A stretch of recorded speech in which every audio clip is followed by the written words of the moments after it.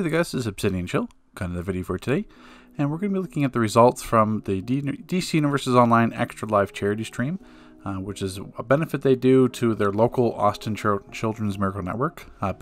Extra Life as a whole is basically charity towards, all going towards kids in the Children's Miracle Network Hospital, their entire network. It's just that DC picked their local Austin ones because that's where their office is based out of. So, as you'll see, the rewards appear on the screen. Some of it's for the last year's event. I will link the video that I covered last year in the description in the comment section because I don't want to touch on the previous year's rewards because it's already been done and would just add unnecessary time. And it's kind of a follow-up to my previous video because, yes, the Success First, Doomsday, and the Avatar of Tech, that was a part of the charity donation that I made. So that massively disliked video is from charity, so hopefully that makes you guys feel better. So let's touch on the rewards here. Okay, so now that you know a little bit about the rewards, let's touch and actually show them what they look like. So the donation tiers were based on what reward we got. So the Pastel Chroma, if you donated or Ocean surpassed her donation goal of 2,000, we got the Pastel Chroma. If DC as a whole passed a donation goal of 10,000, we got the greeting cards postcard pack. So these were the postcards the developers were sending out for $25 donations to players. They would handwrite a little message and mail them out to you. Now, if DC got to their 14,000 milestone, we got the Caregivers Neon Chroma. And then the 16,000 milestone, 15,000 milestone was the Space Base Hideout. And now the 16,000 was the Medusa's X Machina Wings. So I'll go through and show each one's here. I just wanted to break down what the actual donation goals was. DC ended up with just over 20,210 US donation as of the recording of this video. So that means there is a 20,000 donation tier, but we don't know what it is yet. They mentioned it on stream that the developers would dye their hair like extra light blue, which is like a, as you can see by the title, it's kind of like a blue neon, like a lightish blue neon color. So we're not sure if the developers like things like Red 5, Carp, Meps, Oceans, Maxilla, I think a few others as well.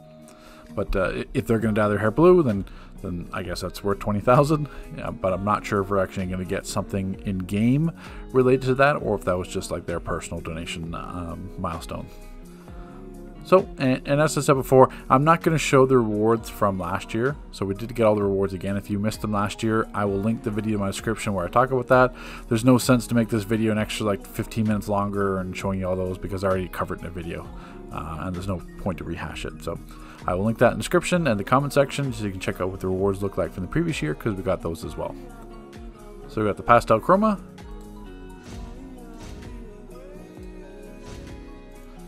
Let's take the 20 seconds to open up my style menu. Okay. So Pastel Chroma.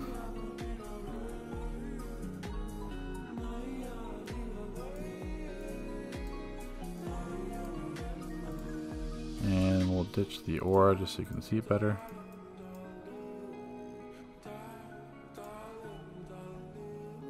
It's probably easier showing the chest. So there's the 1, there's what 2 looks like, and 3. And we can go down to the legs, that'll be the next one. That's 1, 2, and 3. So kind of different shades of the pink basically. Pink to blue to pink again. But that's about what you would expect out of a Pastel Neon Chroma. So the next one is going to the greeting cards postcard pack. I won't show that once we get into the space base. So we'll show the Caregiver's Neon Chroma right now.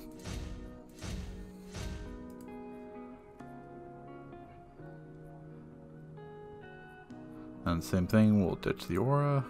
Oh, I already did that. And Caregivers.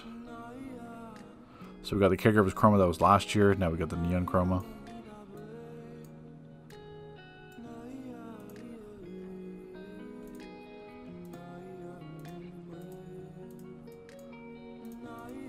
We got the none there. More of like a bronze glow to it.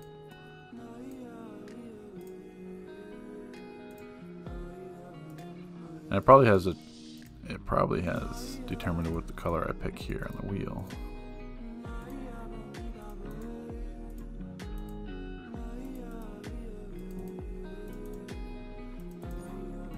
So I'm pretty dull on my colors.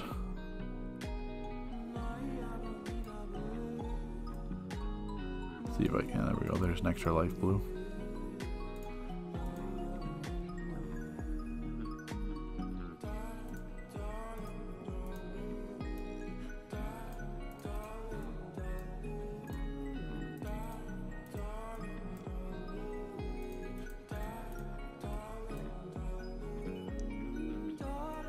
But I'm not the most style-oriented player, as you can see. Pretty much every single video is the exact same style, and I just wear different materials. So I'm sure that there's people out there and players out there that have much better opportunity to get some nice designs with these pastel chromas, rather than myself. So we'll get to the space base. Now this one, I'm going to retire this base. This used to be the base I used for a long time. Then I switched over to my the volcano layer base. So this one has seen the end of its days. So let's relocate. And we're looking for space. Okay, now we're looking at the space theme.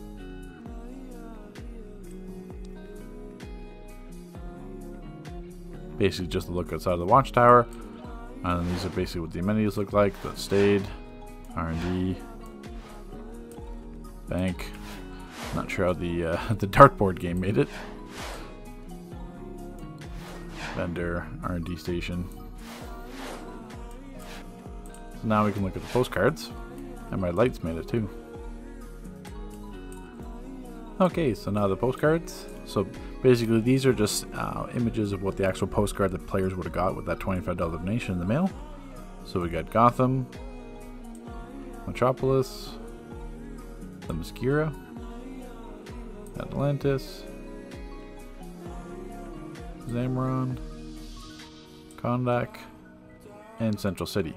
And then essentially each one of these postcards, there's also a large one, which won't fit in this layer. It would fit in the large room of like the Brainiac and the Atlantis layers, or in your League Hall. That's essentially what those postcards will look like. And then touching on our last one, the wings.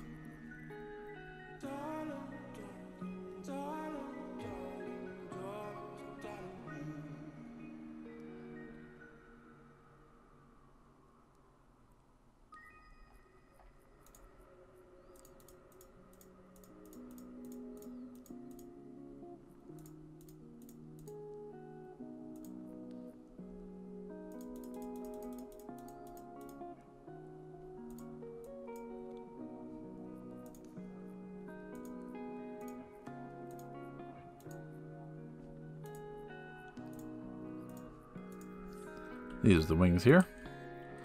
I'm not a flight character, so it's going to be a little bit awkward with the side-to-side wave there. It's much more designed for a flight character. Actually, what I can do is... Did I delete my bank? I did.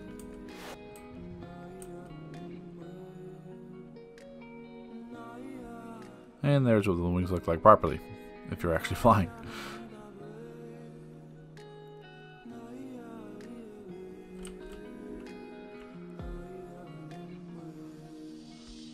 And this is actually with one of the chroma wings, so we can go back and touch on the style there, or at least put it to none so you can see.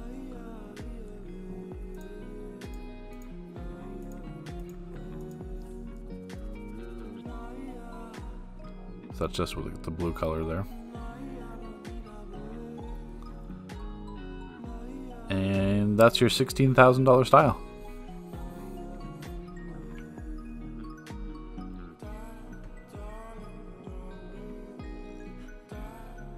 So, once again, like I did last year, I will put the links in the donation, or sorry, links in the description in the comment section for the Extra Life page for DC. It's always a fun event each year. The the one thing I did find this year is that we didn't really know much of a heads up about the incentives. So like I said before, all the dislikes on my previous video were due to me donating $10. So it's like, Obsidian Chill gets special treatment from the developers. No, I donated $10. And anyone else could have donated $10 as well and got the same treatment.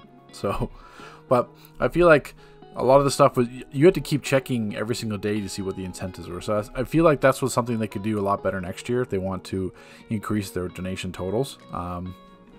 Because I think this year I got a portrait from Oceans. Last year I had one from Exilla. This year I got Oceans. I still don't have it yet, but who knows. I also got a neat little poster that developers are going to sign for me for a $100 donation. And these are all tax deductible as well. You get tax donation receipts from Extra Life. I'm not sure how that applies to me in Canada, but I'm still going to try to submit it on my taxes and see if it counts as donations, even though it was in American funds, an American organization. But, I mean, that's here nor there. But yeah, I really feel like they could have done a much better job promoting the incentives. Because it's not like you need an incentive to donate, but it's also nice to have something of value for your donation. So sure, you could donate just $100 and just have $100. But if you could have like a keepsake or something like the signed poster, for $20 I got to change my forum name to Community Trusted, which is kind of like my new slogan, like you see in my subscriber videos. So it's just, I feel like they could have done a much better job doing that rather than just promoting like the postcards, because I think they would have had much more donations if they would have publicized it a bit more, or if they chose to work with members of the community. So I know myself, there's plenty of YouTubers with a huge subscriber audience. They could have kind of partnered with us and said, hey, this is what we're doing, this is the incentives, do you want to do a video on it? But I mean, it just depends on how much they want to push this, I guess, in terms of Extra Life. I mean, last year they did one stream, which was on the one day, and then this one they did streams for, they started in October, so it was a month and a bit. Every single Friday they did a stream, so that was certainly more than they did last year. But hey, we'll see how it goes next year. You'll see me there. So take care, guys. Thanks for watching, and we'll see you in the next video.